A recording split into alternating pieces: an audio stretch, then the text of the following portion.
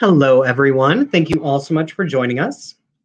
This is Left Bank Books welcomes author, scholar, psychoanalyst, and critically acclaimed author Mikita Brottman, who will discuss her new true crime book, Couple Found Slain After a Family Murder.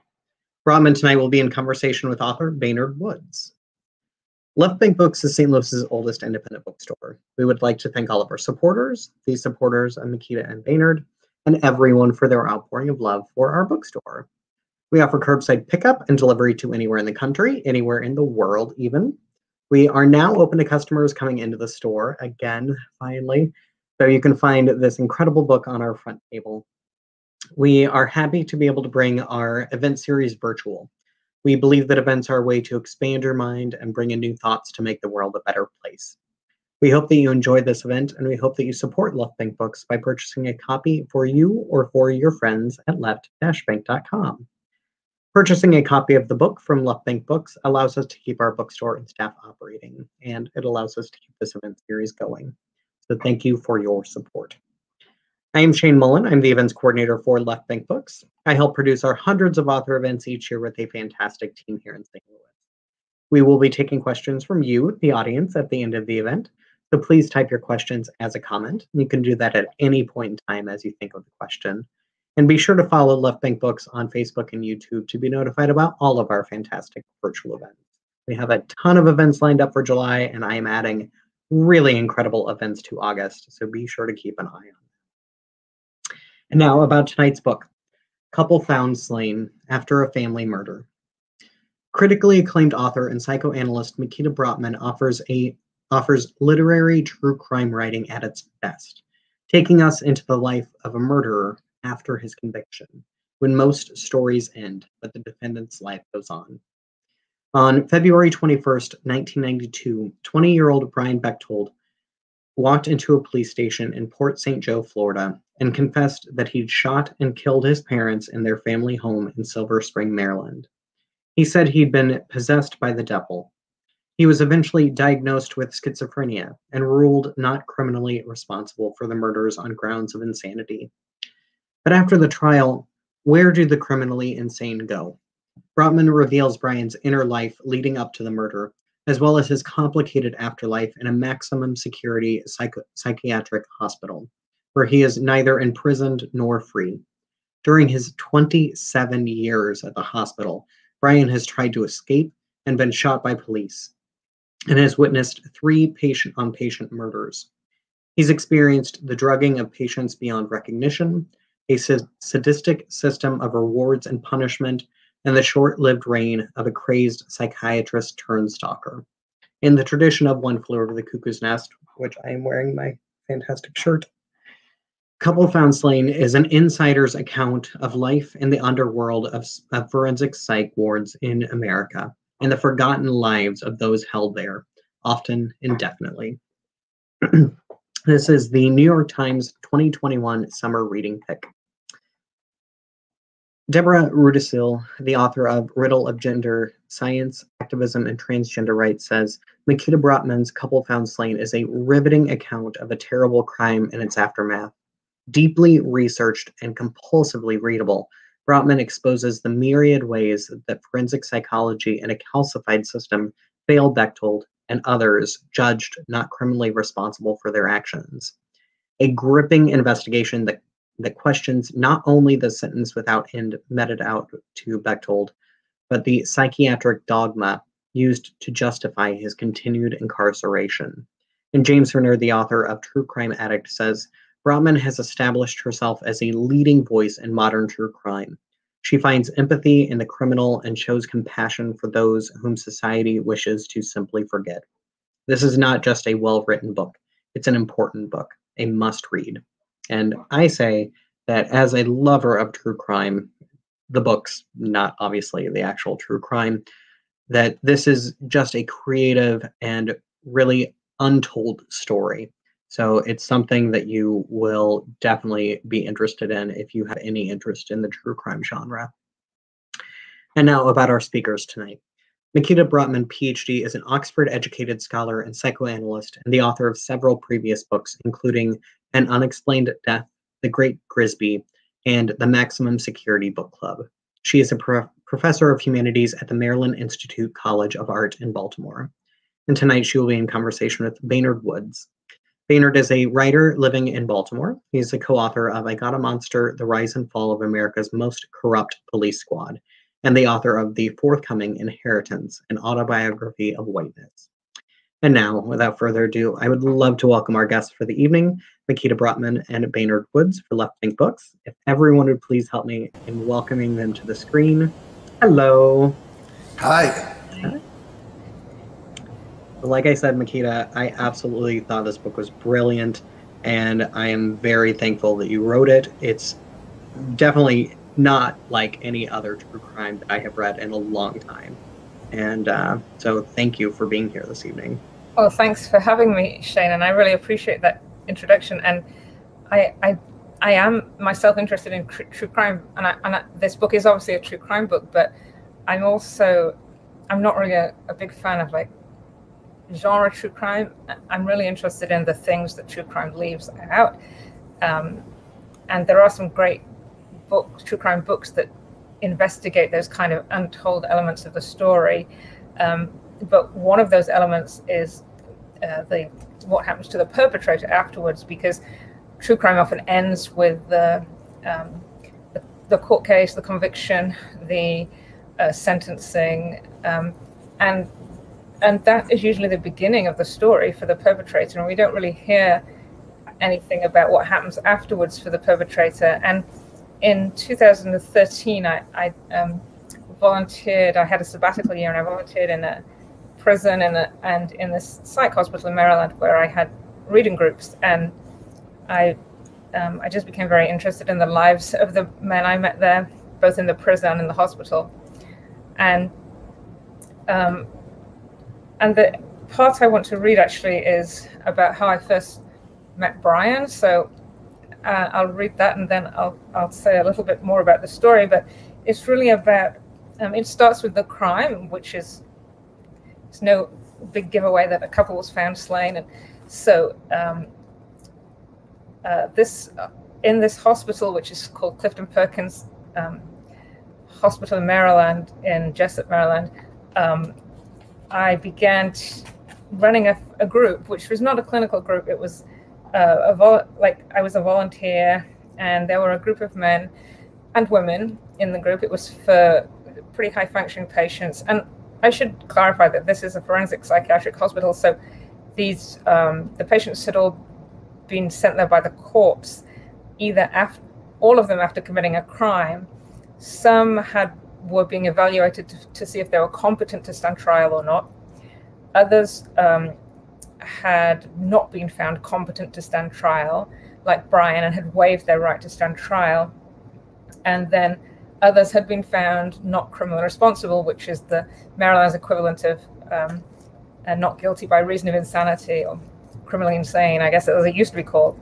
So these were a group of the most high-functioning patients, and we've been reading stories every week. And I got to know some of the patients, and they would come and go because they had jobs, or they had other assignments, or they had to, go and get the medication. And so it tended to be a sort of revolving membership. But Brian was one of the most consistent participants. So I'm going to read the part where I first meet him. Brian was a member of the group from its very first meeting. He struck me as smart, well-spoken, and politely deferential. Although he was friendly, I got the impression that, given the choice, he'd have preferred to stay in the background. In his late 40s at the time, he was solidly built, with thick brown hair parted down the middle and shaved cleanly above the ears. His eyes were bright blue and engaging, his gaze level and serious. I was drawn to his enthusiasm, his intelligence, his humor. I also admired the way he encouraged the participation of other, less confident patients in the group. He was especially kind to Tia, a 19-year-old Hispanic woman who'd been brought to Perkins for a competency evaluation. And I should just add that the patient names are pseudonyms, just for confidentiality. Tia was a delight. She always did the reading and always had things to say. Chatty and bouncy, she seemed younger than her age. partly because she could be so disarmingly open. She talked about struggling with her weight, her looks, the hospital's clothing restrictions. She was particularly indignant when she couldn't have her favorite Ugg boots. I remember her saying, like, "What harm could you do with an Ugg?" she kept saying. Despite all constraints, Tia kept up her appearances. She wore her hair in a different style every time we met, explaining the ingenious method she'd developed of wrapping it in wet paper towels at night to make it curl. On the surface, Tia was optimistic, lively, and gregarious, but this was obviously not the whole picture. Her bubbly disposition was real, but it was also a cover for pain. Tia, like many other patients at Perkins, was being evaluated to see if she was fit to stand trial for a terrible crime. In a fit of postpartum depression, she'd taken the life of her newborn son. Eventually, the strain began to show. One day, she was accompanied to Focus on Fiction by a nurse, whom she introduced as my one-on-one, referring to an arrangement in which a patient is monitored every hour of the day. I also heard of 2-on-1s and even a 3-on-1. In other words, Tia was effectively on suicide watch. Still, her one-on-one was no hardliner.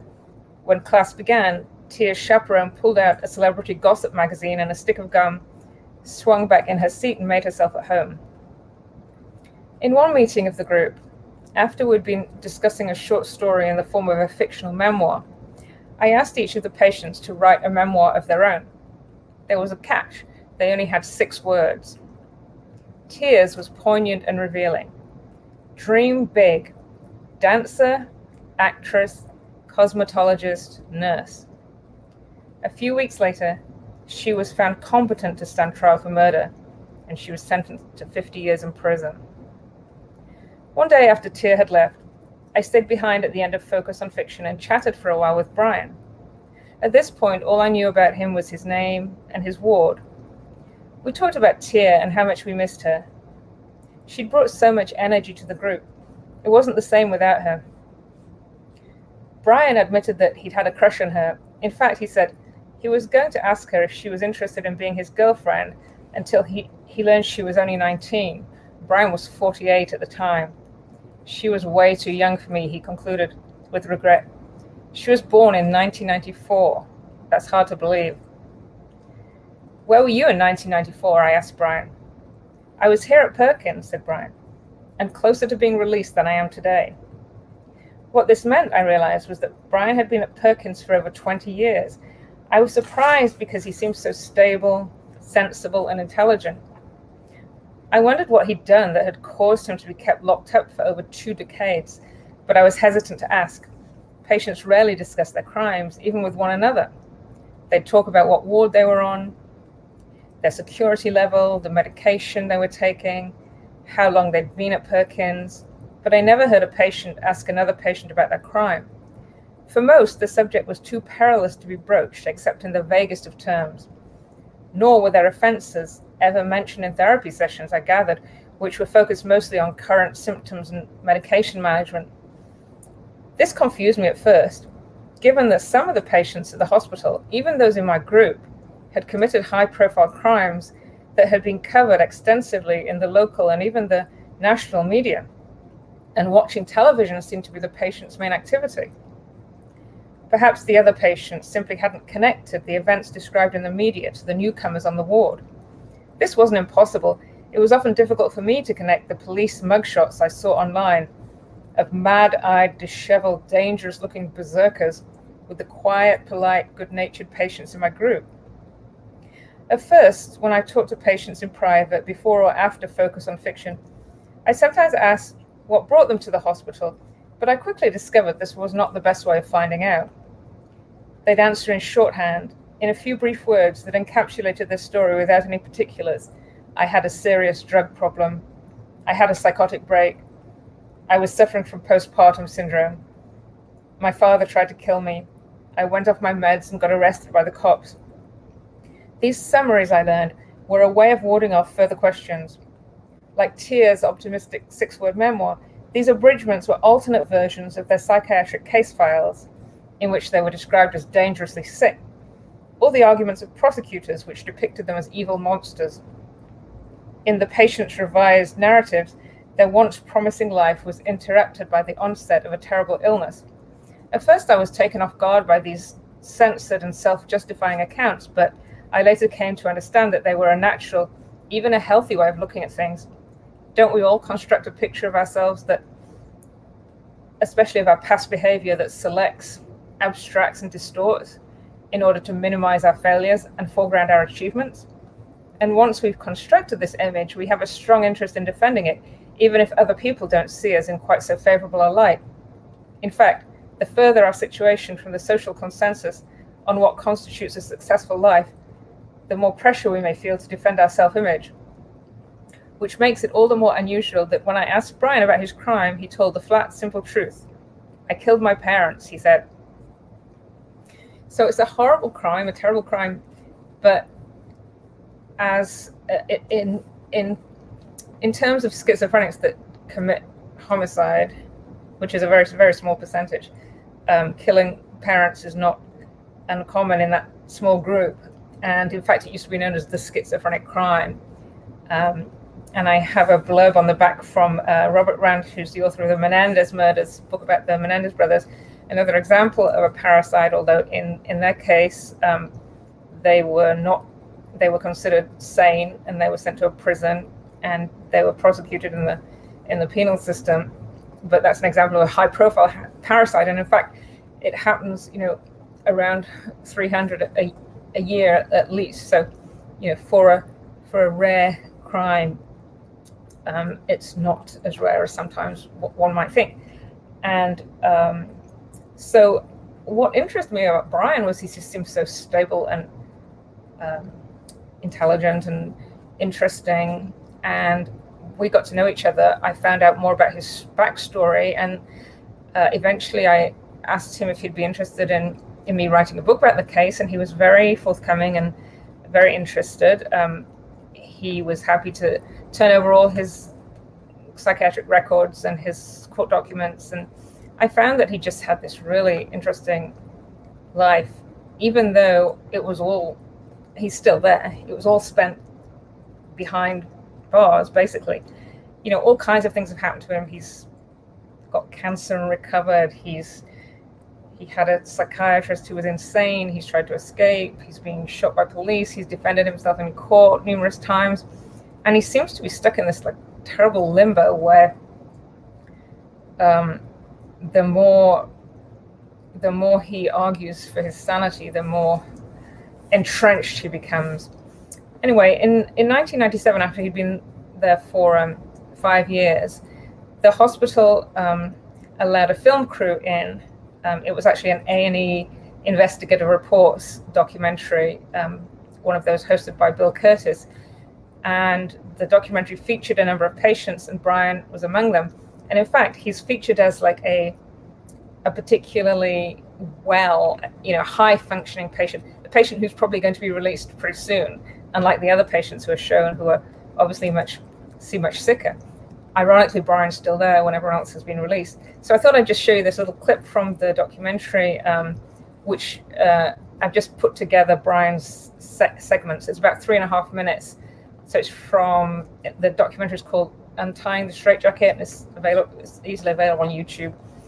So Shane, can you I thought that somehow people had put a device in the attic where they could send subliminal messages to me, and that they had some type of control over me. That's when I bought a gun, because I thought, well, maybe if I buy a gun, they'll leave me alone. And as soon as I bought a gun, things became just so much worse. I just became less and less in touch with reality. I just started becoming a loner around that time. And I became real preoccupied with my dogs, because I still trusted my dogs that they loved me and cared about me. And I spent a lot of time with them. When I was off work, I'd go to the park with them, just associated with them as if they were people almost. It just got to the point where one day my parents were yelling at me, and I couldn't sleep for a couple days. And next thing I know, I shot my parents. Brian was suffering from delusions. When he committed his crime, he believed that he was in danger and that he had to do what he did in order to prevent something worse from happening. 10 minutes before I killed my parents, I didn't know I was going to kill my parents. I was really scared because I didn't know whether I'd be in prison for the rest of my life or whether I'd be in here, because without the medication, I could become dangerous again. I've been put on some tranquilizers and some medications for depression and medications for schizophrenia. And, you know, I haven't been paranoid since I've been on the medication. I haven't, you know, thought anything that's not real. Patients like Brian may indeed be getting better, but responding to drug treatment marks just the first step down the long road of treatment. Brian Bechtold has never acted out in the 5 years since he arrived at Perkins after murdering his parents. But because of his extremely violent crime, doctors are still reluctant to give him new degrees of freedom. We are being very, very careful. We are going to slowly give him more freedom. He might go to an open ward. This is a crowded facility. There are a lot of other patients. People get on each other's nerves, and he's not allowed to lose his temper. For me, what it's like, I'm in court 7 days a week, and I'm constantly being judged. Everything that goes on here is a judgment. I want you to just sit relaxed with your hands on your knees and open your mouth. Stick your tongue straight out. Move it to the left and the right. It's very difficult in here. It's very, very strenuous to come across in such a way to present yourself as being sane and to have people question your sanity all the time.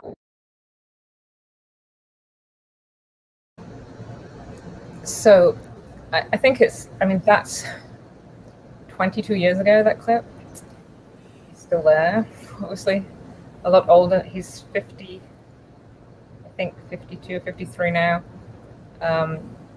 And that's part of what the book's about. Like, it's so baffling why he's still there, especially since there's so little room and such a high threshold for keeping patients there. It's very difficult for me to understand it, and that's what I wanted to try and do in the book. And I don't know if I still do understand it, but I certainly have a better sense of what it's been like for him over his 27 years there.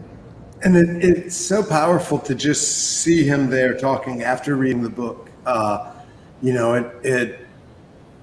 it's really emotional. I encourage people to go back, if you put that up somewhere, if that's available, that people, because throughout the course of the book, you see all of the years after that, and it is this nightmarishly baffling scenario. And so let's talk about that a little bit. I mean, one of the reasons I was so excited to talk to you about this is the book I had come out last year sort of tried to turn true crime upside down, in that it had the cops were the robbers, a defense attorney was investigating these dirty cops, and trying to get rid of some of the authoritarianism and stuff that true crime will often carry with it. And this book seems to do that in a different way of turning it upside down. The very beginning is what would be much of many true crime books, this horrible murder.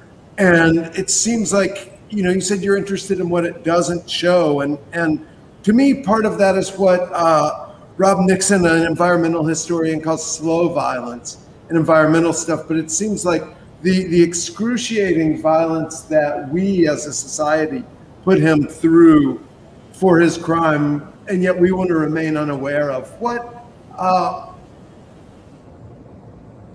What is it that draws you to that long, as a writer, to that longer and slower process than what the average true crime writer might focus on? I think that's a really good question. I think it's because, just as in Perkins, you're either a doctor or a patient, and there's nothing in between. And that's part of the problem for Brian, is that like, you know, there's this binary, and it's almost as though we can't let that slip, because if we do, we have to confront the fact that, you know, it could go either way. You know, we're all parts of both, and there's all these gray areas in between. And I think it's the same with true crime. You know, there's the victim and the perpetrator, or the cops and the robbers, and those roles are fixed and determinate. But if you take a longer view, I think you can see that perpetrator and victim are simply different points on the same person's lifetime. So it just depends, like, at what point you're telling the story. You know, you tell the story of a perpetrator at a different point, then that perpetrator is the victim. So I think the advantage of taking that long view is that we see, like, these positions only seem fixed because we happen to be looking at this particular point in the story. But look at another point in the story and those roles are completely reversed or completely different. And taking a long view like that, it's much easier, I think, for me at least, to see how artificial those binaries are and how easily they break down, but also how much we need them, because it's really, like, everything is inchoate without them. You know, it's really hard to empathize and to know what to do with your sympathies. I mean, I found that reading I Got a Monster, that it was like just the psychological complexity of those roles. Once it's all mixed up, it's really hard to know where to direct your sympathies, and then you start to question, like, the justice system and conventions of fiction and all kinds of things. So I mean, so much of crime writing, whether fiction or newspaper or what we call true crime, is about ultimately the restoration of some order. That there's this horrible breach in order, and then it comes back, and it's solved in some way or another from Oedipus on.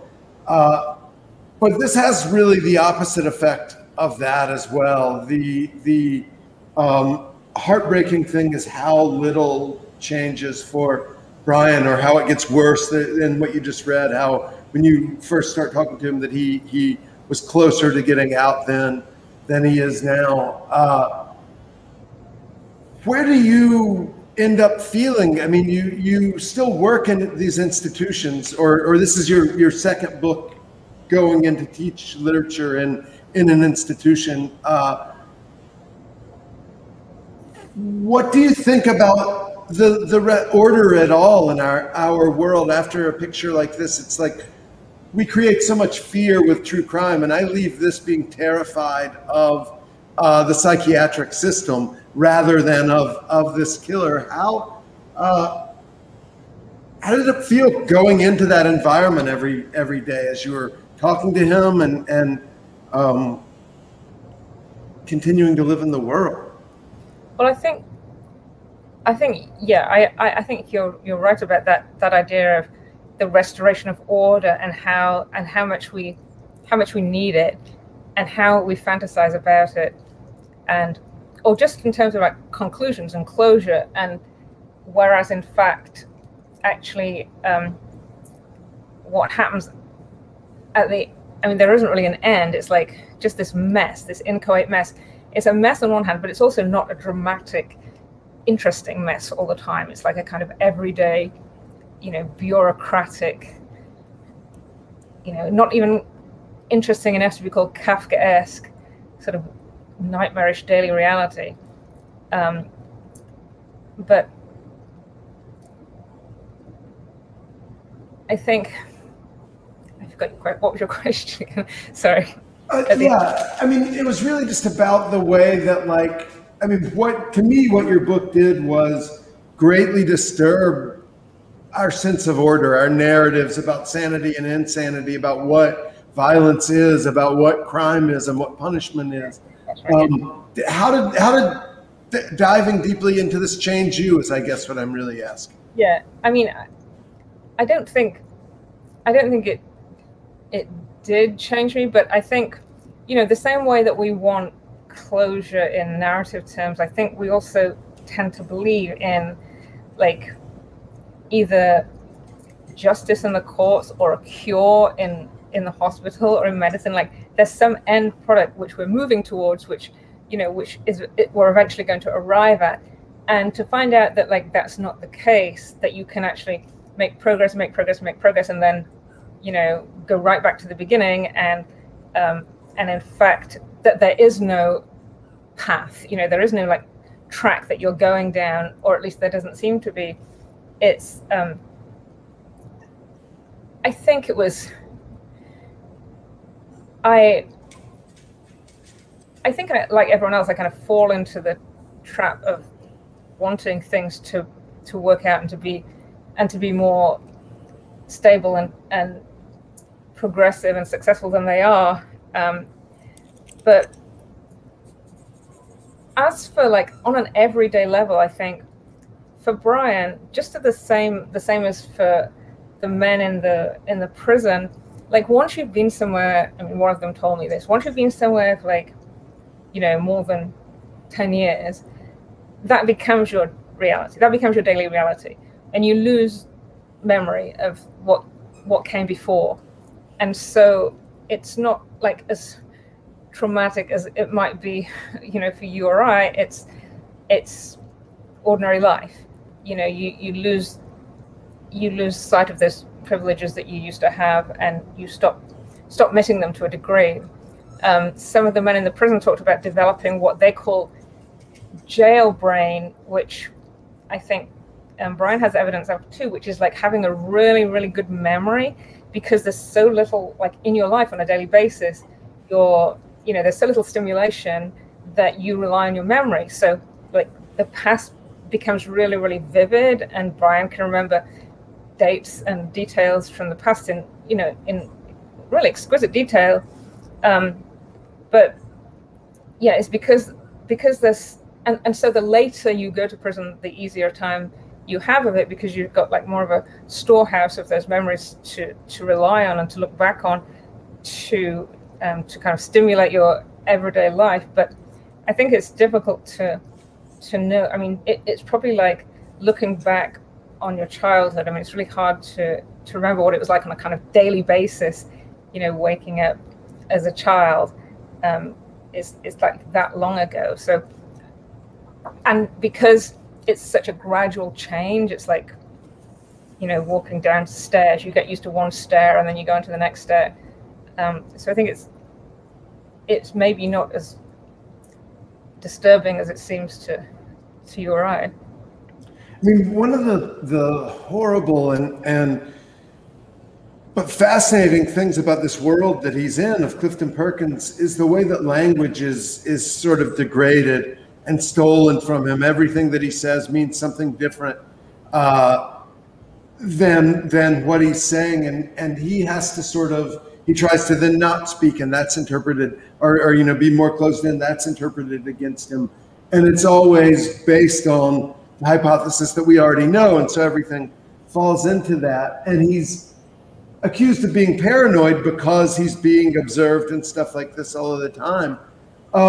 What were the conversations between y'all? So then you become another observer that in one way is restoring maybe language to him or letting him, but what, can you say a little bit more about the negotiations y'all had about, and like has he read it, and what's happening now with him now that the book's out? Yeah, it's interesting. Like that clip I just showed you, I asked him about, you know, do you remember that T-shirt you were wearing? And he said, I haven't seen it. You know, he's never seen that show. So in 2016, when my book about the prison came out, they banned me from going to the prison, and then they banned me from going to Perkins too. So until then, like when I started the group, I was kind of seen, even though it was a voluntary group and I wasn't taking any notes in their files, the patients never seemed to believe that, and they were very guarded and suspicious and were very wary of being open with me. And even, it was impossible for me to convince them that this, I wasn't reporting back to a doctor, or this wasn't being held against them. And so I think after I was banned, after that, I was allowed to go in as a visitor and talk to Brian on the phone. And so I think it became like, we became much more like confederates then, and he trusted me more because I was also on the outs, and I experienced it firsthand, that I was never told what I'd done wrong, or and in fact now Brian is eligible for this thing called a level 3 pass, which means that he can leave the hospital for a few hours in the company of a friend or family member. Well, his sister's in Ohio, she can't help him. The only other person he knows is me, but they've told him neither Mikita nor anyone she knows can accompany you without giving him or me a reason. So so I understand this paranoia about language and rules and hostility and inexplicable rules that don't seem to have any meaning behind them. But I think that the language issue is really interesting, because Brian would it's a question of like almost learning code words that a certain doctor or even a certain CEO, like a certain regime in the hospital, as time passes, one will supplant another. So for a while it was all about support was the key word, and then it became compliance, and no one really is ever sure what these things mean, and there could be kind of anything or everything. Escape, the word escape is not used, it's elope, and being unsafe or feeling unsafe is code for suicidal, and Brian has been, patients can get access to their files, but most of the notes are written for other psychiatrists and not for the patients themselves. So it's really difficult to decipher what the psychiatrist is actually saying and what it means about the patient's behavior and how they should act in the future. And one of the big difficulties Brian's had is that like his main support is his religion, and yet that's religiosity is seen as symptomatic of schizophrenia and psychosis. So that was something he learned to keep quiet about, which is really sad. But then keeping quiet about it meant that he was concealing things and he wasn't revealing things to the psychiatrist. And so it's really this kind of catch-22. Since I've not been allowed to go in, so I can go and visit and take him supplies and things. And then after COVID, the visiting was cancelled, but they introduced online, like Skype visiting. So that's been really interesting, because it's, Brian's never used Skype before. So like I can show him my dog, and that's pretty nice for him. In some ways it's more convenient. Visits are more convenient, and I can't, I don't have to drive all the way up there and so on. So in some ways it's not an improvement for, for people who want to touch each other and hug and kiss and families and those kind of things, but which you can do to a degree at Perkins, which is an improvement on the prison. But for us, it's kind of an improvement. So I think he sees me as a friend, and we have interesting conversations, and he really I'm always impressed by his memory and his insight. And there are things that we disagree about and things that we don't talk about. I showed him earlier drafts of the book, and he liked the earlier drafts much more than he likes the finished draft, and mainly because I had to include the crime, start with the crime, and include more details about the crime, and he really wanted it to be more about the hospital and his struggle in the hospital. And it's difficult for him to revisit the crime, and but I explained why, and he understood why I have to include that, and that's such an important part of the book. So at some point he said, you know, I wondered, is this going to harm you in any way at the hospital? And he said, he says there's nothing more they can do to me, and he kind of gave me carte blanche to write what I wanted. So I'm hoping that it won't be used against him. Yeah, I mean, that's fascinating that, I mean, I had wondered how they possibly let you in after Maximum Security Book Club, and I didn't know that you had it was before that came out when you were able to teach the class. You know, and I should say I learned a tremendous amount. You should read Maximum Security Book Club. It's great. And I ended up inadvertently a character in it as I went in from the Baltimore City paper to write a story about Mikita's work there. And I said something that got them in trouble, got the book group in trouble in my story. And then that became part of the book and part of the process of it. And it really made me think a lot more about how on the outside we don't know how what we do about what's happening inside refracts through these rules that we don't understand and that seem arbitrary to us. But also that he liked the earlier versions better, I feel like is one of the really strong things is that he's not an innocent person. There's no, as in that clip shows, we look often in various kinds of criminal justice writing for the innocent victim of the system, but this is more about, we've almost given up on prison being actually corrective or rehabilitative, and so this is, we still sort of have maybe more faith in these hospitals that people get well and get out, and the coming together of the justice system and that, in his case, just ends up as this infuriating, you know, when he's in court, I've seen a lot of trials and stuff, and I've almost never felt as like someone's in a more impossible position than when his own effectiveness as an attorney is proof against him. And the thing that everyone seems to me should be so aware of is that they say that, you know, oh, well, the average person can't recognize this sickness. So like what? It's not your words or your behavior, but the content of your thought. Yeah. You point out at the end a little bit of that there's been some improvement in the way that things are working at Perkins.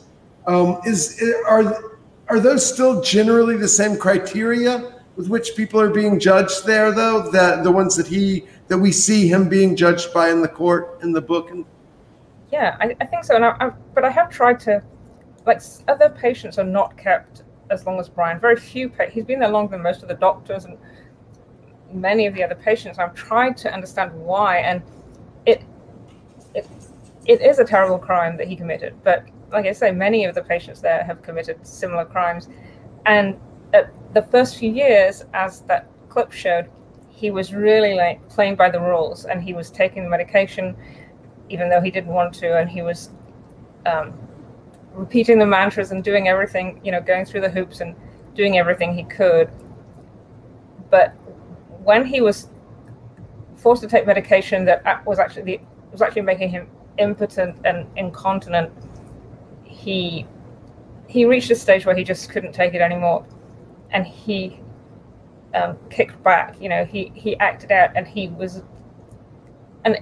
I think it's pretty rare that patients actually do that, and actually, you know, to take a hostage and escape from the hospital and get shot by the police. I mean, patients escape, but usually not so dramatically, and so I think like that's ever since then it's been much more difficult for him to get any traction because that's been held against him. And then later on, you know, 15 years after that, he had another acting out after he was returned from court and attacked a social worker, and various other times he's been through periods of being very hostile and aggressive, although not as much as some of the other patients. And certainly I don't see that as pathological or symptomatic. I mean, I see that as what any human being would do under those circumstances. It doesn't seem irrational or a sign of any kind of mental illness. It seems like a normal human reaction to that kind of indignity. But I think the part that you're talking about, Baynard, is really the part that kind of that angers and annoys me the most, is that when Brian's defending himself in court, in this case it's for he had cancer and he wanted not to be cured. You know, he said he had the right not to take this cancer medication because he wanted to die, and the hospital applied for guardianship and took him to court to get guardianship over him, to force him to go to chemotherapy and so on.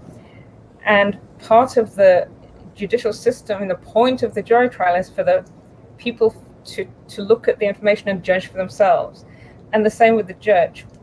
And the reason why Brian acted as his own attorney, which is normally completely inadvisable, is that he wanted to show the jury that he wanted them to see him. He is what's on trial here. He wanted to show them that he knew what was going on. He was able to understand his disease. He was able to marshal an argument. He was able to fight back against the psychiatrist. He understood their reasoning and found flaws in it, and he did a really, really good job. The problem is that the members of the jury, although it was a hung jury, he did really well. And it's the judges, really, that the problem is that the judiciary will always turn to the psychiatrist and say, well, he certainly looks sane, he speaks rationally, he seems like a perfectly high-functioning individual, but what do I know? I'm not a psychiatrist. These psychiatrists say he's dangerous, or there are these things going on under the surface in his head that are dangerous. Then they're the experts. And I think, first of all, there's real kind of mysticism about psychiatry and what the psychiatrists know and are capable of knowing. And secondly, it's cowardice, and it's like avoiding liability. I think the judges think, well, if we did release him and he killed someone, then it would be on me. And instead of just treating Brian like an ordinary individual who has agency and makes these decisions of his own free will, and the same kind of thinking that any of us would go into making a decision, everything's seen as kind of symptomatic. And a couple of the patients that told me that they'd been in prison and they would rather be in prison. In fact, they'll do things to try and get sent to prison, because in prison, like, number one, you have a determinate sentence. Even if it's a life sentence, it's better than this kind of unending horror of hope and the possibility of hope. In prison, it's 50 years or it's not 50 years. You have parole or you don't have parole. And Brian would be much better off in front of a parole board. But also in prison, but you may be more restricted, but that you have a certain dignity in your choices. If you choose not to go to breakfast, you don't want to go in the yard, that's your choice. It's not noted in your file and seen as more evidence of your psychosis. You're seen as a person like other people who's simply making rational decisions. So that's a very telling indictment, I think, the fact that people have actually been in the prison system and want to stay in the prison system rather than going back to Perkins. Yeah, I mean, you show that so well in such horrific and just but beautifully rendered detail. I mean, we should just before going to the audience questions, just mention that like what it turns this, like you were talking about, this very mundane daily life in the hospital into a really, really gripping narrative. And so you did a great job with that. Thanks. Thank you. It was really hard to make something so tedious into something interesting. So I'm glad that you think that. Thank you both for this incredible conversation. This it reminds me of a lot of kind of books and things that have kind of revolutionized the police industry, the medical industry, and I think that this book should and could hopefully revolutionize some of the psychiatric industry. And it proves that there is a lot of need for reform, both, like, I mean, we're talking a lot about police reform, but this should be included in the conversation because it is an endless cycle for patients. So let's start with a question from Aaron while other people, the people watching, if you have questions, be sure to type those up in the comments section, either on Facebook or YouTube. But let's start with a question from Aaron. So, does Brian consider himself a victim of the system, society, or life in general? Or does he even consider himself a victim? I don't think he considers himself a victim. I think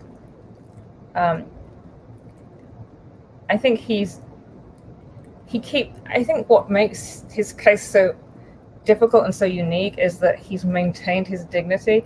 I think he'd have had an easier time of it if he had thought of himself more as a victim and had been able to go along with, what things he's supposed to say and the way he's supposed to behave. But he can't do that, and he does maintain a certain amount of dignity.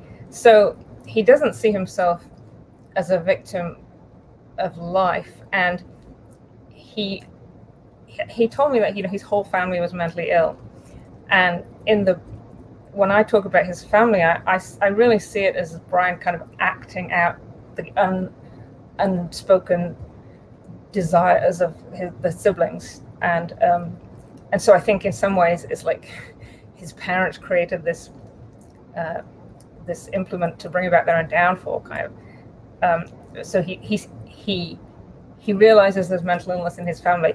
He certainly admits very clearly that he was mentally ill, and he was mentally ill for a long time, and his drug use helped cause that, or certainly encouraged it. He did a lot of PCP and smoked pot when he was younger, and but he also believes that he's not mentally ill and hasn't been for a long time. However, he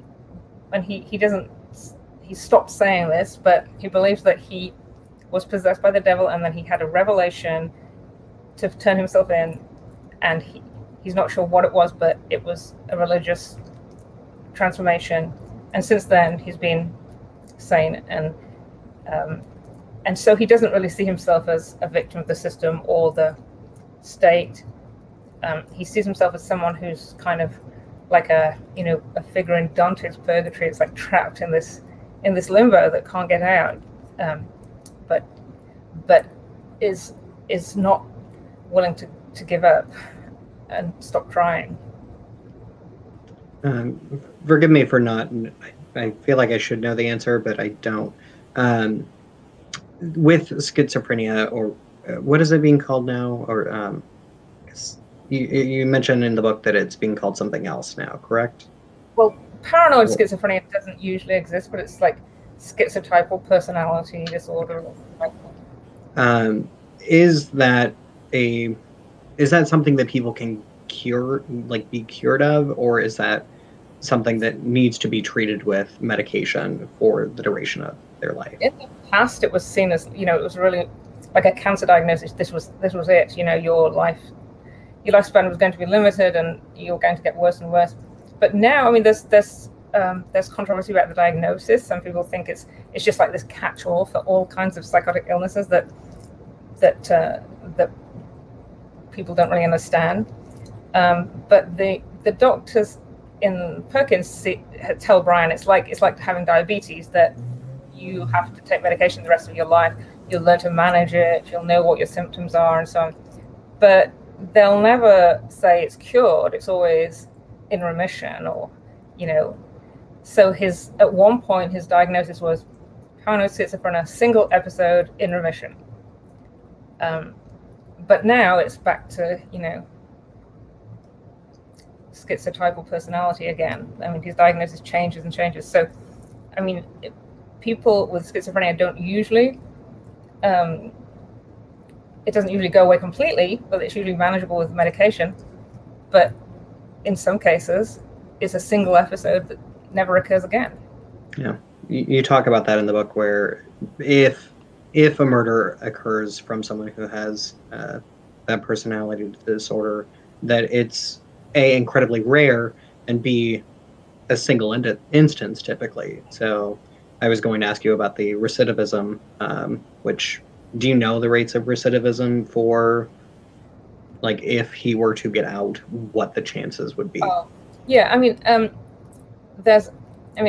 I quote in the book that there's like a third of people who've committed a homicide with paranoid schizophrenia, a third will have difficulty, will always have to be on medication, and may be dangerous, but probably more likely to themselves than to anyone else, and may commit suicide. A third may always have to be in the hospital, never recover, and a third will never have any symptoms again. Yeah, it's just fascinating, like the amount of medical history that you put in here, and the like it was kind of like a lot of things that I had known from other sources, but having it all together really helped kind of solidify some thoughts and feelings that I'd had. Because one thing what surprised me was like what bad writers the doctors are. Not just handwriting, but like illiterate, really. And I mean, one of the things that shocked me most was when you write about the psychiatrist turned stalker, and how responsible he was for some of the patients. Like, he was basically keeping them there when he himself was committing the same crimes. Yeah, and Brian says if the psychiatrist can't recognize that their colleague, who they're working with every day, is dangerously mentally ill, how do they make decisions about the patient? Yeah.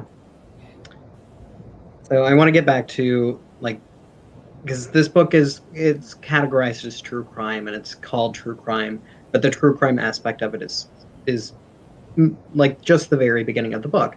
So I want to emphasize to readers that, yes, there is like a huge part of the story that is true crime and is based on this instance and the circumstances beyond it, but it's also an incredible look at the psychiatric industry and how they need to reform. And I'm wondering if you want to leave us with a note of, like, what you think might be the most important steps to get that reform started. I think when I started writing the book, I'm really kind of telling Brian's story, and I'm not really interested in or in a position to advocate for. I think it's such a huge question, really. I think one kind of indicative factor is that Brian has got, he has found a psychiatrist who specializes in competency issues, a psychiatrist for the defense who's met with him many times and who will testify in his behalf in court and say that he's sane, but he wants $7,000, which is not an unusual fee for a psychiatrist to work for the defense, but it's more than Brian will make in a year. So I think that's a kind of indication that money is at the heart of most of this, whether it's insurance payments or there's just so much between the drug companies, the insurance payments, there's so much that's entrenched in money that it's if Brian were wealthy, he would have been out a long time ago. So I think telling one person's story that's all I really want to do, just make people read the story and take Brian's case seriously and realize that that the perpetrator has a history too, and most perpetrators were victims. All right. Well, I want to thank you both for this incredible conversation. Baynard, thank you so much for asking really incredible questions. Reminder that Baynard's book is available now in hardcover and is coming out in paperback in September, so you can pre-order that, which I will include a link for the pre-order of the paperback. I included the hardcover, which is available now, but I'm going to share the paperback right now. There we go. And that Mikita's book, Couple Found Slain, is now available at Left Bank Books. It is just an incredible read. It is fantastic and something that is very unique. And Jessica said, looking forward to reading, and I think that I'm hoping that everyone watching is also either looking forward to reading it or has already read it, because it has been out for 2 days, so you could have read it by now. Okay, thank you so much, Shane. Thank you. And to everyone watching at home, thank you for joining us, and I hope you have a good night. Bye. Thanks, Sean. All right, bye.